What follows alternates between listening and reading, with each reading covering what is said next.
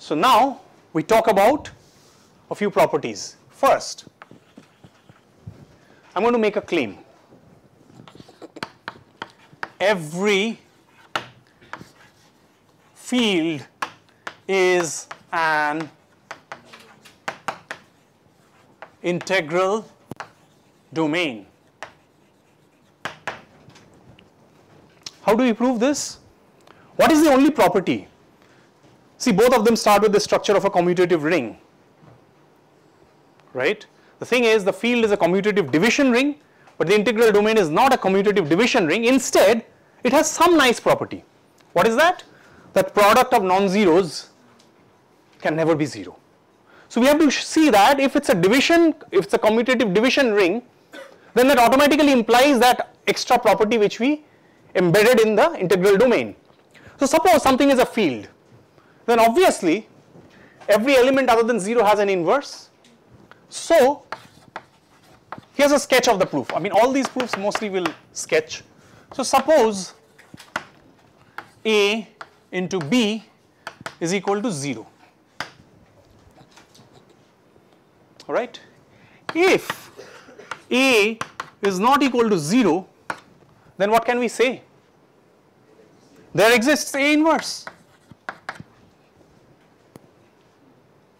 Right? Clear on this?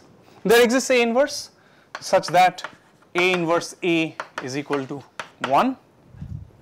So let us hit this with A inverse from the left on both sides. So we get A inverse A, and we can put these brackets because of associativity, times B is equal to A inverse times 0. Okay, we haven't still shown that, there's no point in seeking an multiplicative inverse to the 0 element. Let's do a rough sketch of that proof as a sub part of this, because we'll have to now use the fact that this is going to be 0. Seems funny, right? You multiply something by 0, you take it for granted it's 0. Requires a proof as it turns out. So how do we start that? So let's take 0 times alpha. Say alpha belongs to some field. Okay? So F stands for some field. By the way, you can also write F with the operations, but when the operation is clear from the context, we just write the set itself. So F is in this case our set, along with some conventional operations that meet the criteria for a field. So we'll just write F. Every single time we won't append it with those two binary operations and then put it in a bracket as a 3 tuple. So this, look, I'm just going to use only the properties that my algebra allows me to do. What I'm going to write is this is 0 plus 0. And what property am I using here? The existence of the additive identity. So 0 is equal to 0 plus 0 quite simply because 0 is it's everybody's additive identity. It's a unique additive identity for every element, so it is also its own additive identity. Yeah, so therefore this is 0. Now this implies that 0 into alpha is equal to, so this I'm going to now change. What am I going to do? Distributivity, right? So this is 0 times alpha plus 0 times alpha.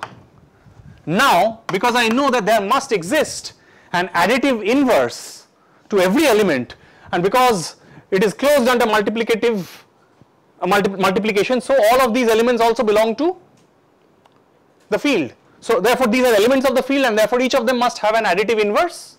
So let me just put that additive inverse on both sides.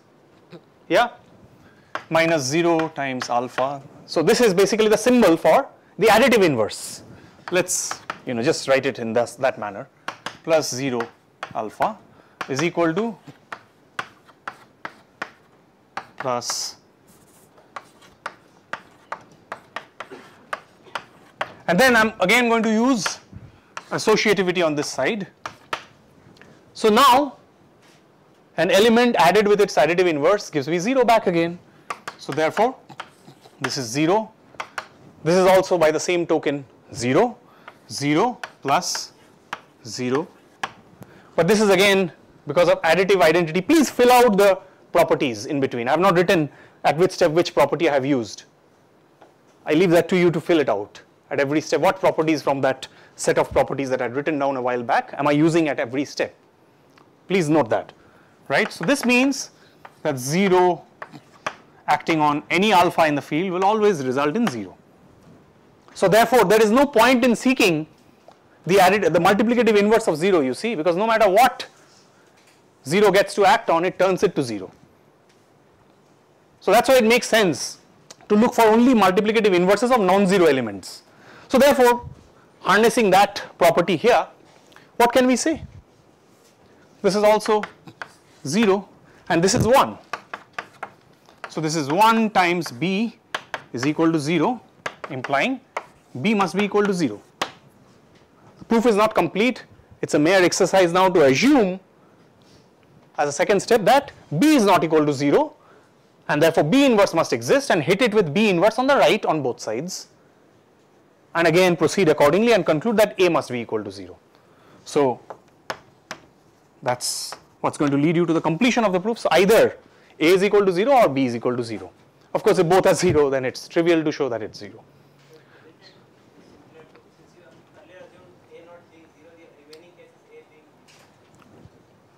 Yeah, you could. Yeah.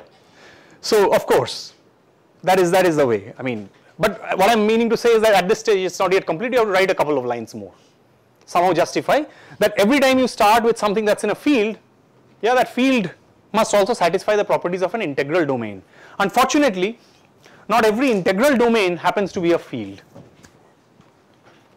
right? That is definitely there. For example, you take the set of integers, yeah, their multiplicative inverses are not integers themselves except for 1 and -1, right? So there still is some hope though, okay? It's not a complete lost cause, because the second one says, and this is where things start getting interesting, every finite integral domain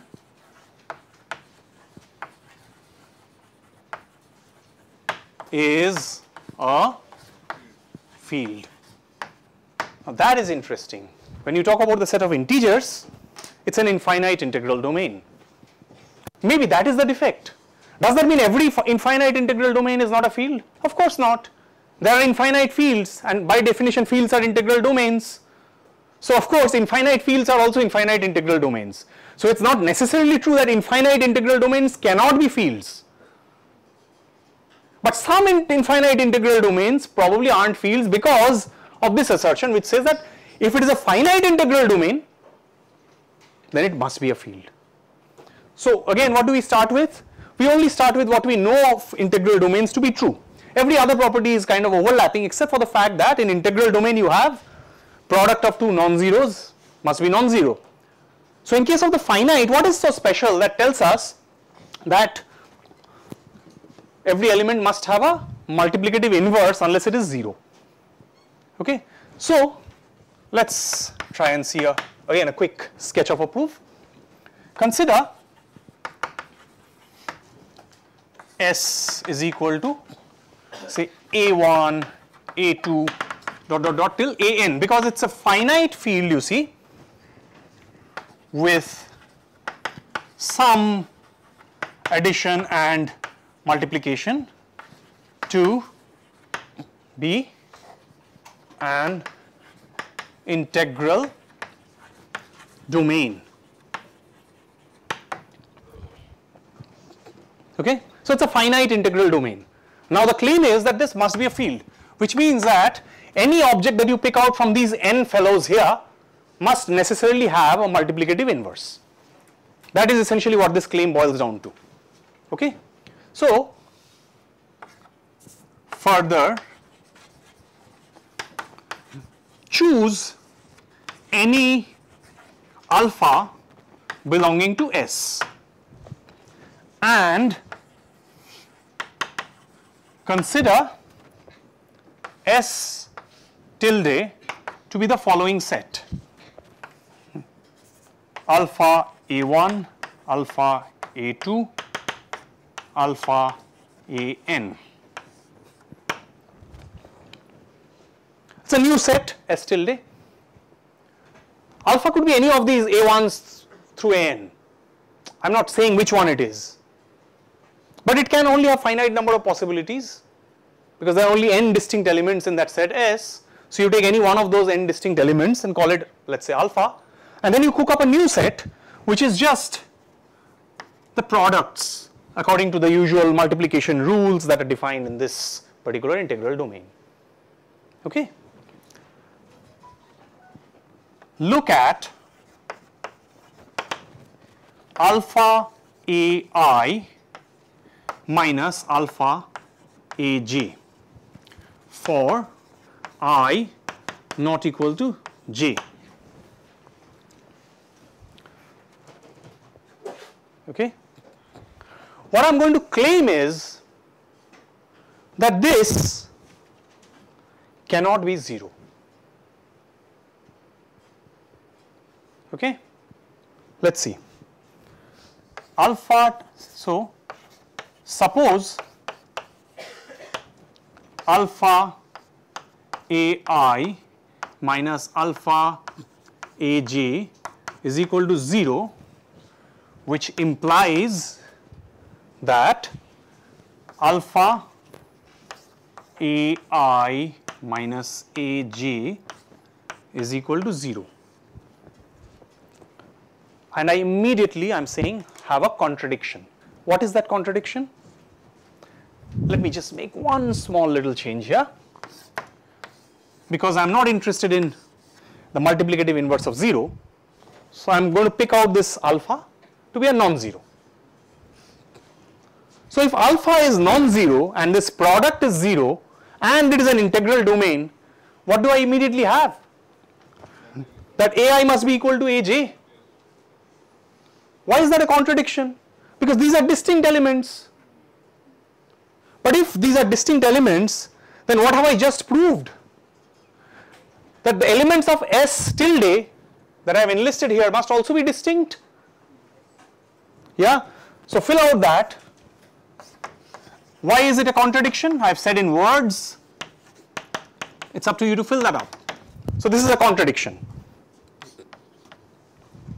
So therefore, this cannot be 0 is the assertion. If this cannot be 0, then this means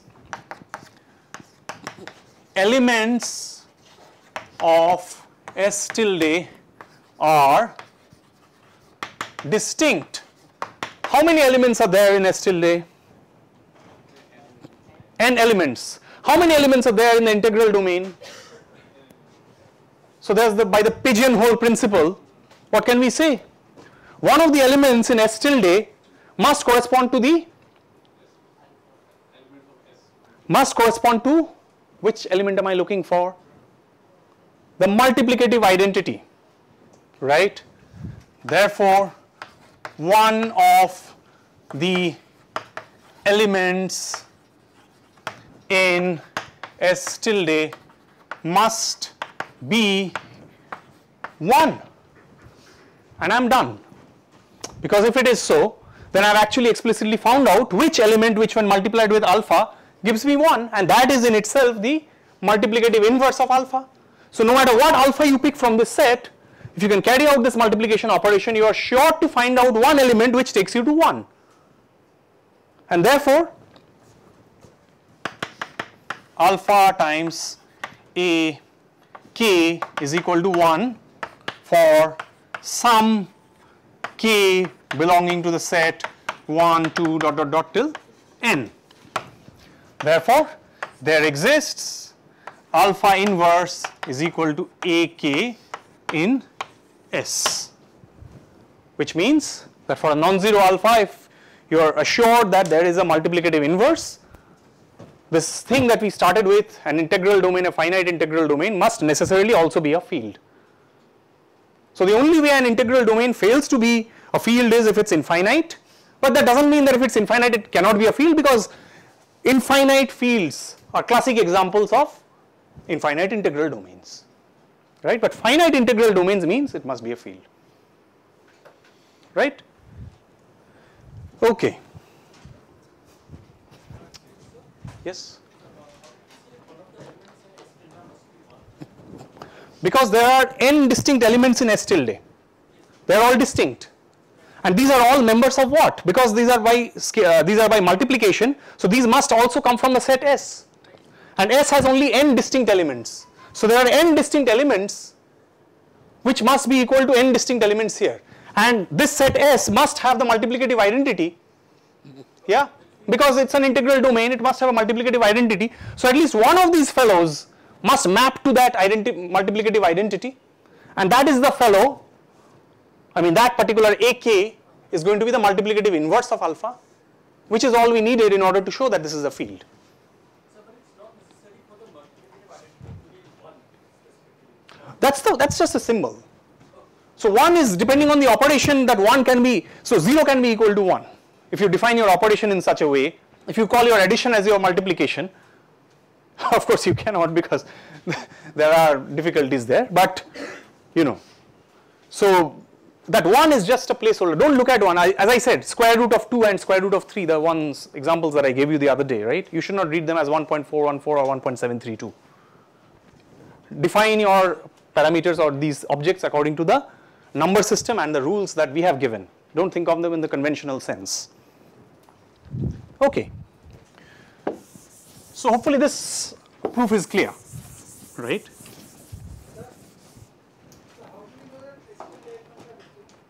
That's exactly what I've shown. I've taken any two arbitrary elements in S tilde, call them alpha AI and alpha AJ, and I showed that if they have to be equal to 0, then AI must be equal to AJ because alpha is not 0. It's an integral domain, product of two numbers is 0, therefore one of them must be 0. Alpha cannot be 0, so AI minus AJ must be 0. If AI minus AJ must be 0, then AI and AJ are equal, but AI and AJ by my claim, which I have now erased in that set S, are distinct elements of S. So that's a contradiction, right? Okay. Next, we will also look at another interesting property. Now that we are dealing with these finite integral domains and we saw that they're fields, what kind of finite sets with these modulo operations do turn out to be integral domains and therefore fields, right? So suppose Zn is equal to 0, 1, 2, n minus 1, yeah, and you define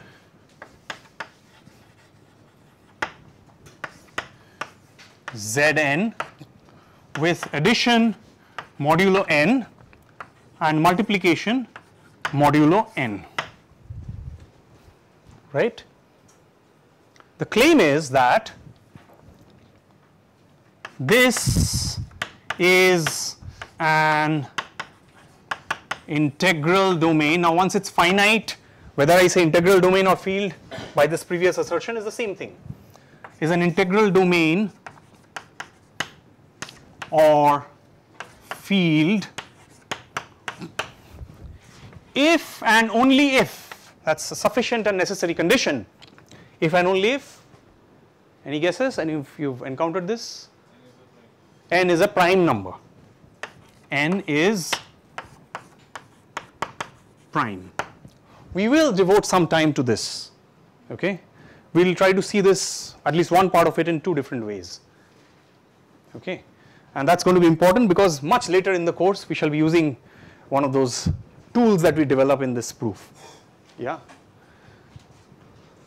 So one part will be quite straightforward. If you take it to be composite, what needs to be shown is that it cannot be an integral domain or a field, and that should be very apparent. If n is a composite number, then n can be factorized in more ways than one. One way is obviously n times 1, yeah, but if n is composite, there must be some other factors also. So if you take these two other factors, these are non-zero factors, right, and these are non-zero factors, and yet when you multiply them they lead to n, so n modulo n is 0. So you already have non-zeros multiplying to give you 0. So if n is composite, then it's not an integral domain and one part is done. So n being prime is a necessary condition, so that only if is done, right. So let's just look at the only if part. I'll just write it formally. Suppose n is composite, there exists, this implies that there exists Q and S such that n is equal to Q S. Okay, let's say Q and S belonging to let's call this set as S. Oh, Zn, we've already given it a name, sorry, my bad. It's already Zn. Yeah. So Q and S, if it's composite, you must have this property. Yeah. Therefore, when you look at the multiplication operation, Q times S modulo n is equal to 0, but Q and S are not equal to 0. Hence, not an integral domain. Right? This is clear, right? It cannot be an integral domain if it's a composite number. So if you're looking for a finite field subject to these operations, there's no way that if you choose n to be a composite number, it's going to be a field or a integral domain. But the other part still remains to be shown. So, okay, here goes. Where should I erase now? Maybe you know these assertions well, so suppose n is prime, right?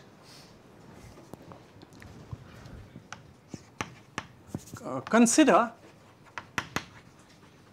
any alpha belonging to Zn and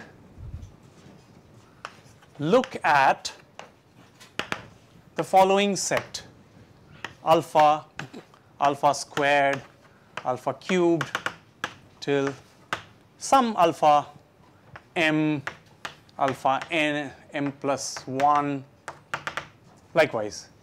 I'm not saying this is necessarily finite. What will happen if you keep looking at these? This is cooked up by successive multiplications which are well defined. Yeah, so we are at least assured that this multiplication is well defined, there is no ambiguity. What are we guaranteed? Because it's a finite set, what can we say? That if we are going on taking higher and higher powers, so for some L comma k, we must have alpha to the L is equal to alpha to the k with k minus L greater than 1. Think about it. Can it be equal to 1? Can you have something, alpha to the power something, yeah, and then you multiply it with alpha and then it's equal in the modulo sense? It's a prime number, remember? Alpha is a number that's smaller than the prime number. You're just multiplying this alpha multiple times and you're dividing it by p to take the modulo. The p is irreducible because it's a prime number. So factors of alpha, even if alpha is not a prime number, which it need not be, but the factors of alpha cannot combine to give you p. So that is also indivisible, right? It's irreducible. Yeah. So therefore, if you just enhance k by 1 from L, right? If you just take k is equal to L plus 1, can it just give you like a number and that number multiplied by another number smaller than the prime number? Modulo p, the prime number, can they be the same? They cannot, right? So it must be more than 1. But at the same time you will run out of possibilities because there's only a finite number of fellows here. Yeah, you're looking at a potentially infinite set. So I mean, at most beyond n entries you are likely to repeat, you have to repeat, right? So this must be true, which means that we have taken that k is greater, L is smaller. So alpha to the L 1 minus alpha to the k minus L is equal to 0. Again, I should probably just clarify a bit here. Yeah, because obviously we are looking for non-zero elements. Yeah, so then what happens? From this we use the same tool as before, reminiscent of what we've done just a while back. What do you know about this? Can this be 0 modulo p, modulo any prime number? This alpha is smaller than the prime number and you're just going on multiplying it multiple times and then taking its division, I mean its remainder with respect to division by the prime number. Just if you have difficulty in figuring this out, take prime number say 5 or 7, whatever comes to mind. Take any number smaller than that prime number, say 4. So you're taking 7. So you have numbers from 0 to 6 and you're taking 4. You keep multiplying 4 multiple times. Can you divide it by 7 and get 0? Because the multiples of 4, I mean powers of 4, they will never contain a factor 7. It cannot, right? So this cannot be 0, right? So let's continue here. But alpha to the L is not equal to 0. So I hope I have justified that. Why? Therefore what do we say? 1 must be equal to alpha to the k minus L minus 1 times alpha, and we are done. Because this, remember, k minus L is greater than 1, so k minus L minus 1 is greater than 0, so this is not a unit. Yeah, this means that alpha inverse is equal to alpha raised to the k minus L minus 1. So anytime you pluck out a non-zero element, yeah, from this, when n is a prime number, you are guaranteed to have its inverse within that set, right? Remember, this is not just raised to this power, but you have to also look at it modulo p. That is the important thing, because all these operations are, okay, I have called it n, so modulo n, where n is a prime number, right? So if it's not prime, it cannot be a field. If it is prime, every element must have a multiplicative inverse, so it must be a field, right? There is another way in which we will prove this latter part, but that is again part of the next module.